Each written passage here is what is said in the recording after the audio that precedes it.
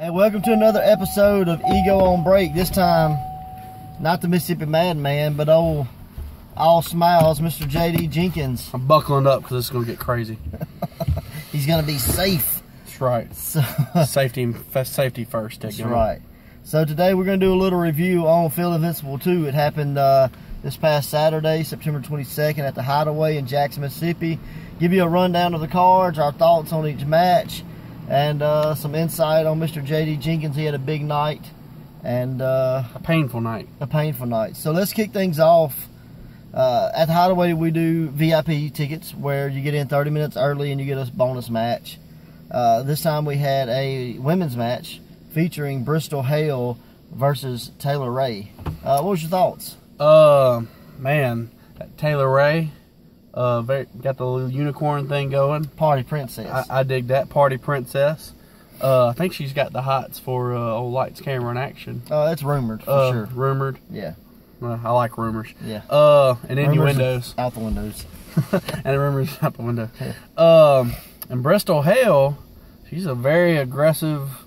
I think she's got a very bright future.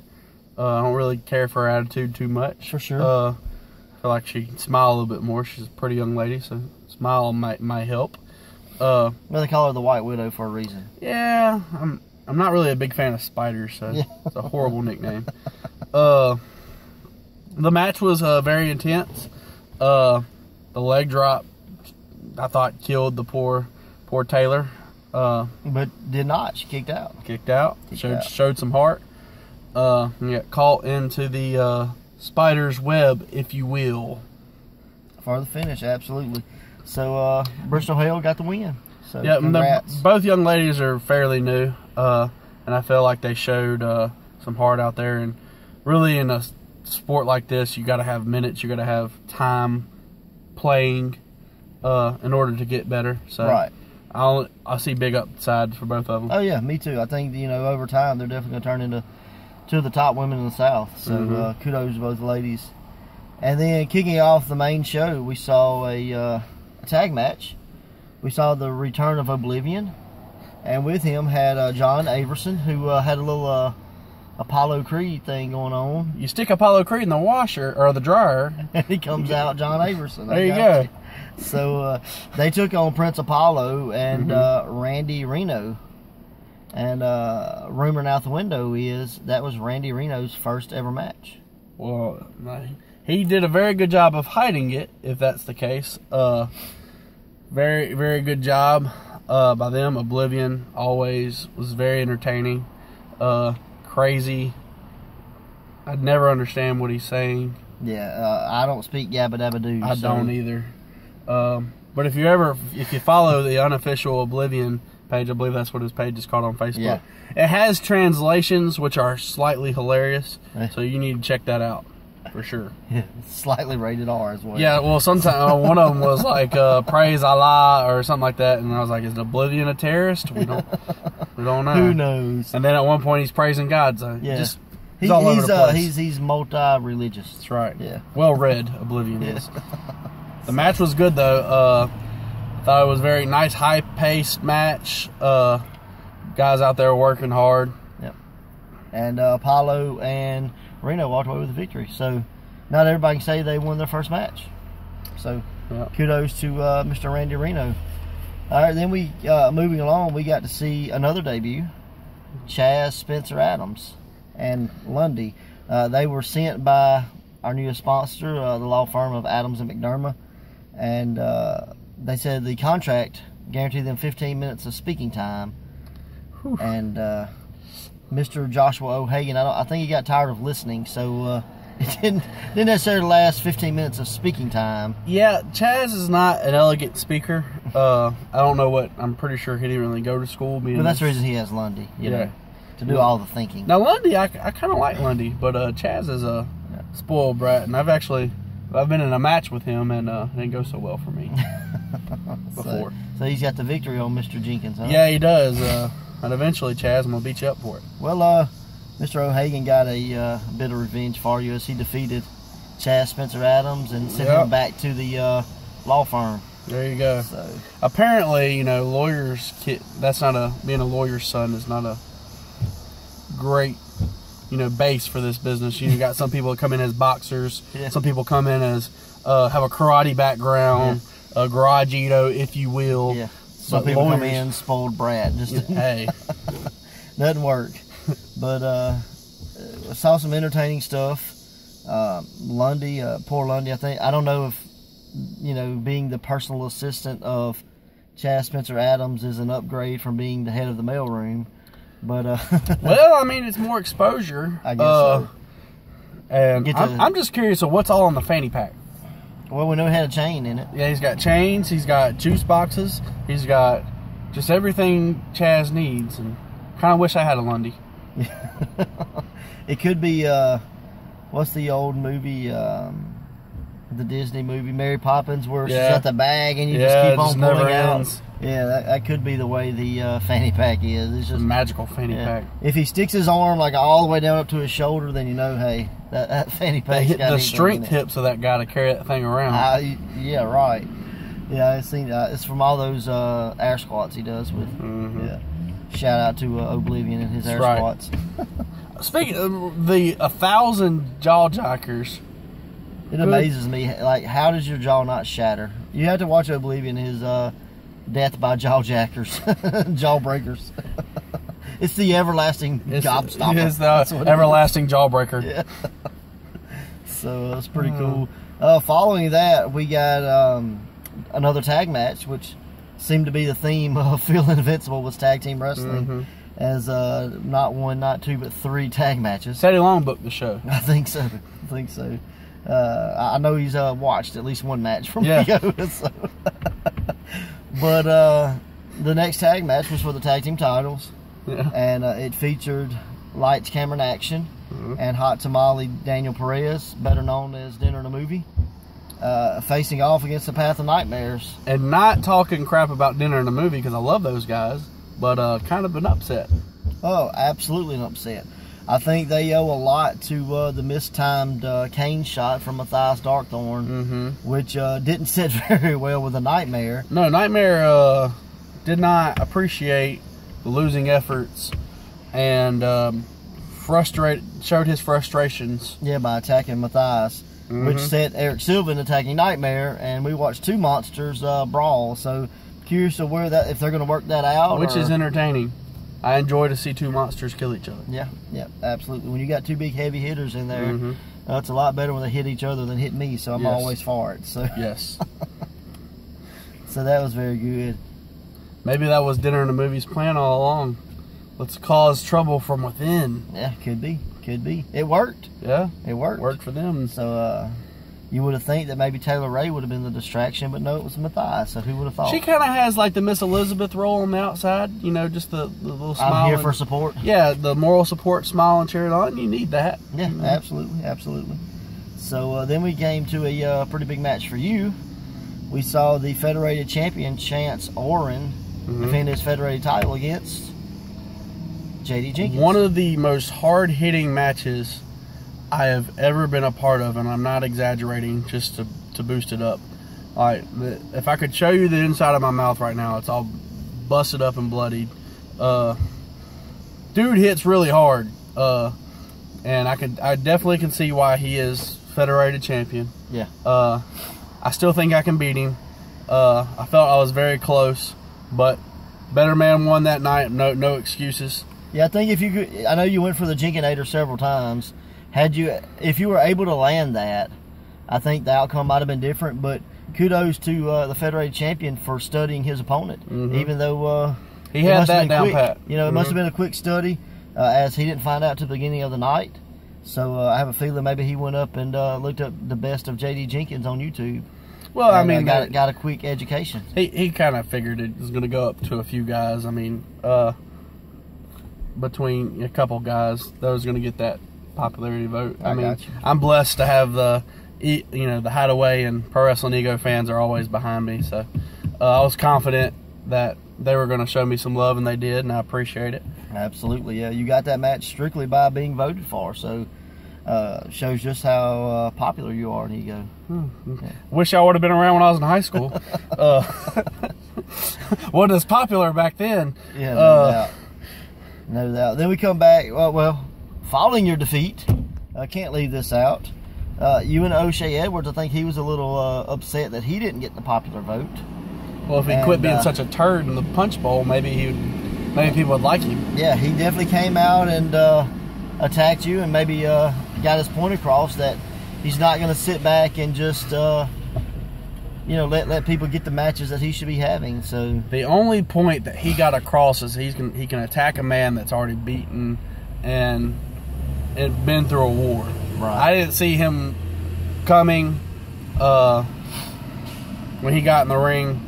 But I assure you this, next time I see O'Shea, I will be fighting O'Shea. And when's the next time you're going to see him? Probably November 3rd, but if I see him in the streets, I will fight him there. In the face, huh? Next time I see O'Shea, I will be fighting O'Shea. Street Edwards. fights. Interesting. Interesting concept. Everything about him's stupid, from his bandana to the rain dance necklace he wears He is a nightmare walking. Well, he's a silver-tongued devil. Well, he's been looking for a fight for a long time, the big fight, if you will, for a long time. And I don't know if it's going to be a big fight, but it will be a fight. Awesome. So looking forward to that on November 3rd at the Hideaway. All right, that brings us to the next match. Again, another debut for Ego. Mr. Omar Amir with his manager, the OG, the original Guido, Skinny Vinny. And Skinny Vinny lives up to being skinny for sure. Very, very brash, aggressive. That's right out the gate. They didn't make any friends. No. They was like, you know what? I'm pretty sure y'all not gonna like us because we talk funny, but I'm gonna make sure of it. You don't like us because we talk funny. And they just berated the audience with not very good Sunday school talk, if you will. Right. It was definitely Skinny Vinny at his finest, I guess. But his mother would not be proud. Yeah. But seeing how he brought Mr. Omar from the Bahamas, which was phenomenal. That dude is jacked. Like, I don't know if they feed him in the Bahamas, but I'd like to get a combo meal of it. You know what I mean? So he probably works out in the sand, and those dudes, man. Phenomenal athlete, I mean, looked like $1 million. When he walked into the locker room, I thought he was wearing shoulder pads. Really?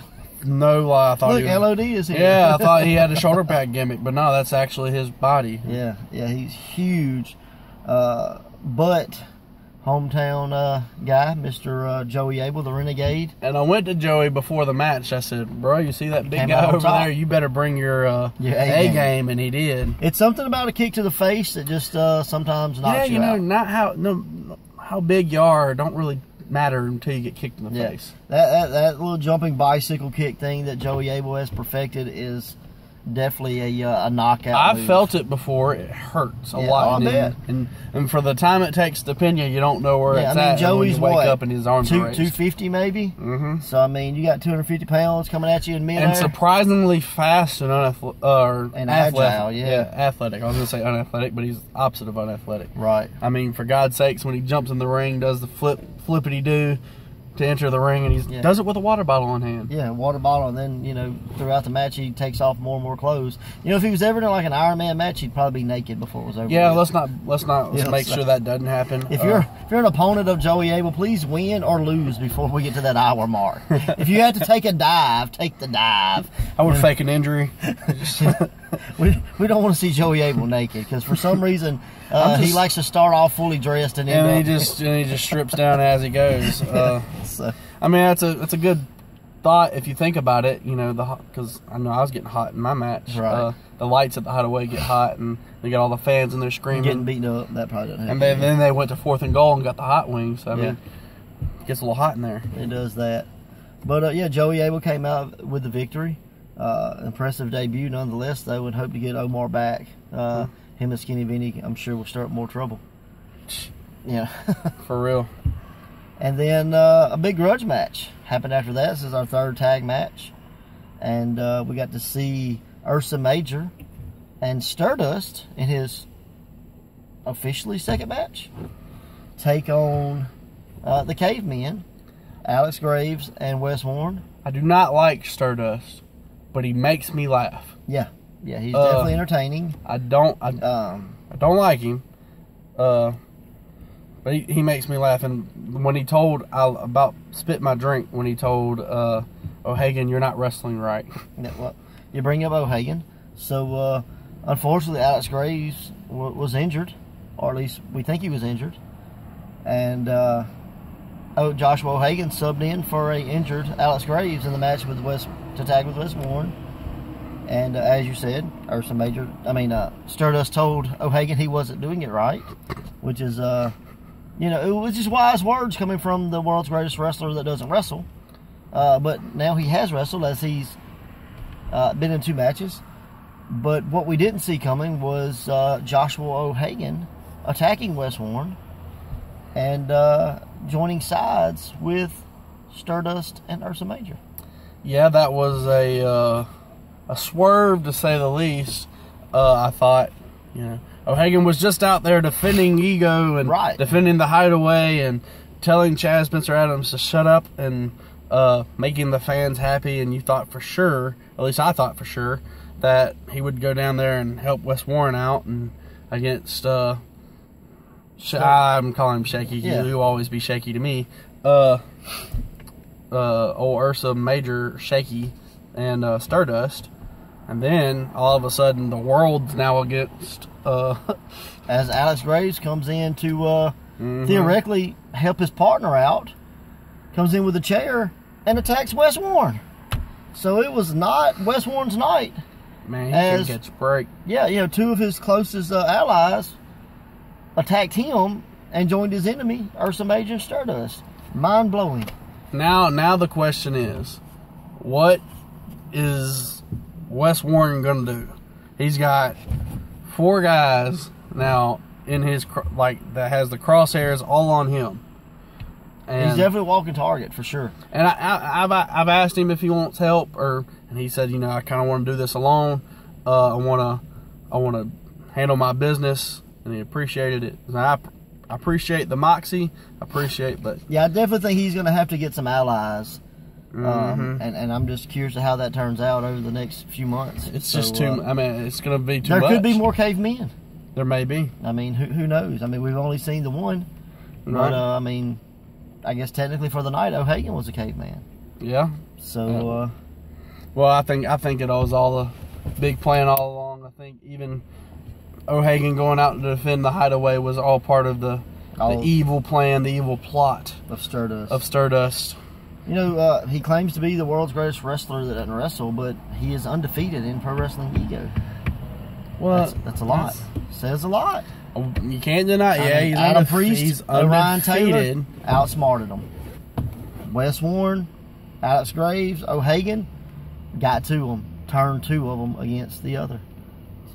It's pretty big effort for that. Very persuasive that guy is. Yeah, it's got to be something to that Stirgate, man. I don't know what goes on at the Stirgate. I don't know either, but it's something. I was in the back and I was getting dressed or licking my wounds, so to speak, and a fellow wrestler was watching it, and he said, "What did I just see?" That's all he said. What did I just see? And hard to explain, but man, you can't deny the group is powerful, and it's definitely a powerful group. And I don't know if we saw the end of the Path of Nightmares, but we definitely saw the birth of the Stargate, I guess. So it's interesting for sure. And then that led us to the main event.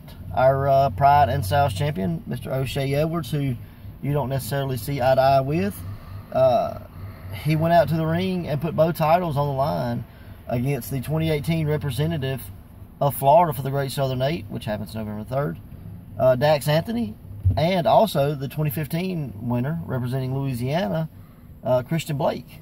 Both guys are which at any point in time could have won that match. Or all 3, O'Shea, although I don't like him, he's a turd in the punch bowl, but very talented to say the least. And all in all, it was a great competitive match. I was watching, scouting, but man, those guys and everyone are have a very, very bright future. Absolutely. And have done great things. Absolutely. So it was a heck of a match, but O'Shea Edwards walked away with a victory. He got the pin on Christian Blake, beat him with the catatonic, and or whatever he calls it. That's what Chris Harris called it. But it's the swinging rock bottom, or swinging urinati. He probably calls it the turd in the punch bowl, Yeah, because that's what O'Shea is. But like it or not, still kicking butt. And I was cheering for him, because now I get a bonus on November 3rd. Not only do I get to beat the crap out of O'Shea Edwards, I also get to take his shiny little titles away from him. There you go. And claim them as my own. There you go. All right, guys, that's it. November 3rd, Great Southern 8. This has been the results for Feel Invincible 2. This is the 7th year of the Great Southern 8, so the tradition continues. And then November the 9th, we return to Brewski's in Hattiesburg. November 10th, we debut in Richland, Mississippi at the old Richland High School gym. So super excited about that. And shoot us some messages and tell us what you thought about the Feel Invincible down in the comment section. And till then, later, guys.